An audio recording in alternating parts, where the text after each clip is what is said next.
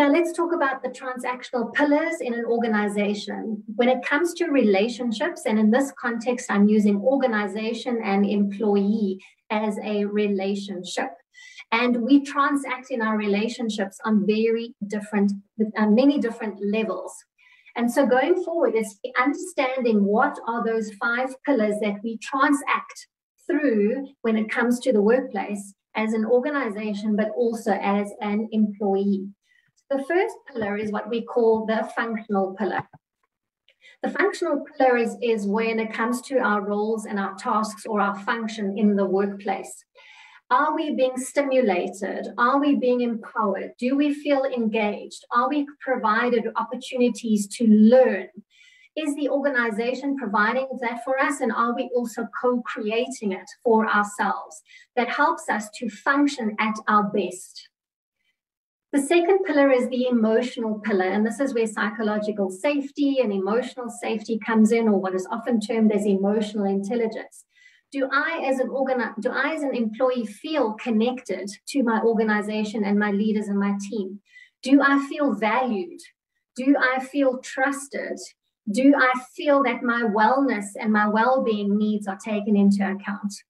And from an organization perspective, are my employees engaged? Are they connected, or are they disengaged? And is the environment dysfunctional?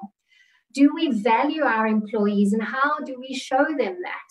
What do we do to show that their contribution is being valued? Because it's not just about the salary that you are paying them every month.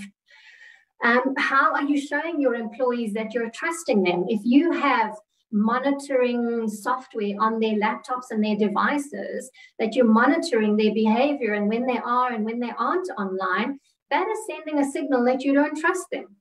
If you're not hearing their contributions, their views, their opinions, their ideas, their solutions that they're coming up with, you're not engaging with them.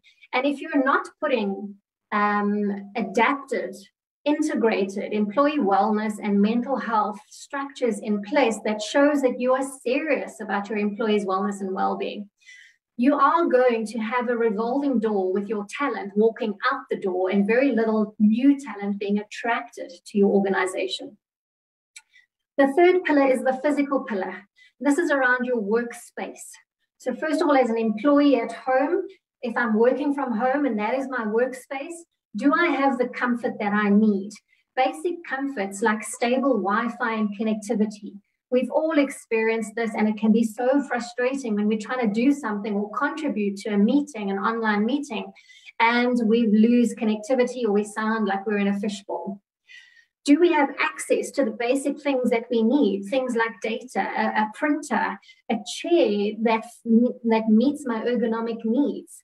What is my experience like if I'm working from home? How connected do I feel to my organization without being in that physical workspace?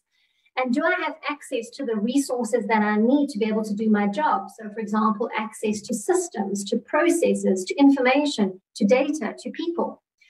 And it's the same from a corporate or an organization point of view when it comes to that physical workspace. So if you are putting a hybrid working model in place, what does that look like now? Because a lot of companies have given up their official workspaces and have moved to shared workspaces.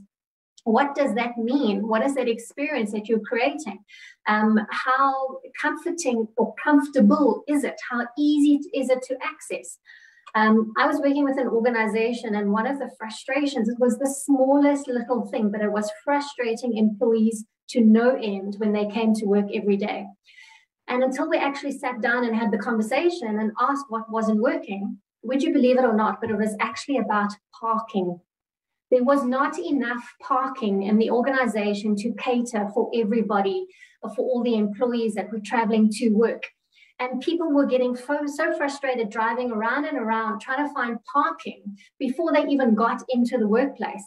And this was contributing to that grudge purchase of coming to the workplace. It wasn't a nice experience for employees. Then the financial pillar, and this talks to productivity and output. So do I have clarity as an employee on exactly what is expected of me in terms of my role, my task, my functions? Do I know how my performance is being measured? Do I know what my benefits are, and have my benefits been updated or modified to accommodate and adapt to this new hybrid working environment or this online virtual world? For example, in the past, pre-COVID, we may have got things like travel allowances.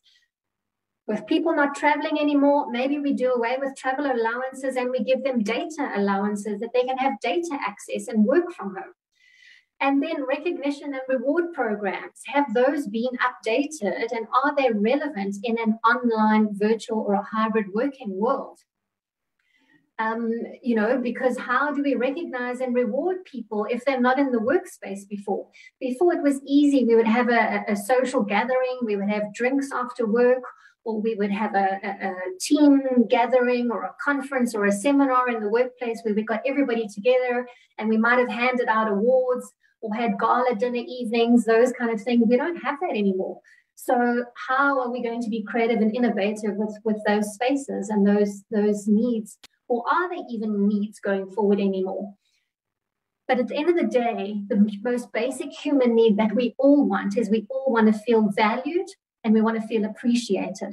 So how are we feeling valued and appreciated outside of only the money component? And then there's the fifth pillar, which is the spiritual pillar, and that is around values and culture. How are companies now recreating their culture in a hybrid environment? Because one of the biggest concerns in the last 18 months is how do we keep our company culture alive in a remote or a virtual or an online space when we're not together? And we miss those little social interactions that we had with each other that contributed to building the culture. The little chats around the coffee station or the water cooler station or the smoker's corner, or cross-functional team pollination because we could chat to people in other departments and other divisions. But a great opportunity right now for a lot of organizations is to review your values, your company values, because your values play a large contributing role in determining your company culture. And just like in the home, where parents create the tone and the culture for children to grow up in and thrive in, leadership creates that tone and that environment and that culture for employees to thrive in. So some of your values may no longer be relevant or applicable in a hybrid working model or a virtual working model. And maybe you need to go relook at them or scrap your values altogether and come together and create new values that are much more relevant and applicable and are being able to be lived in a virtual hybrid working world. Leadership skills, as I said, we've had to change and update how we are now developing ourselves as leaders and the new skills that we need, but also transparency. Yes, the organization does not have all the answers. We don't know from one day to the next where we're going to be. And instead of going from having our usual 5-10-year business plans and visions and strategies that we're working on, right now we've had to look at what strategy are we going to implement tomorrow or next week or next month because of this ongoing uncertainty and the different ways that we are working and how we are working. And then most importantly, DEIAB, so diversity, equality, inclusivity, and the two new ones that's being spoken about a lot is acceptance and belonging. Implementing your DEI strategy together with your mental health and wellness strategy, together with your hybrid working model strategy is going to be key around how do you create inclusivity and equality and embrace a place or a space where everybody feels like they are accepted and they belong.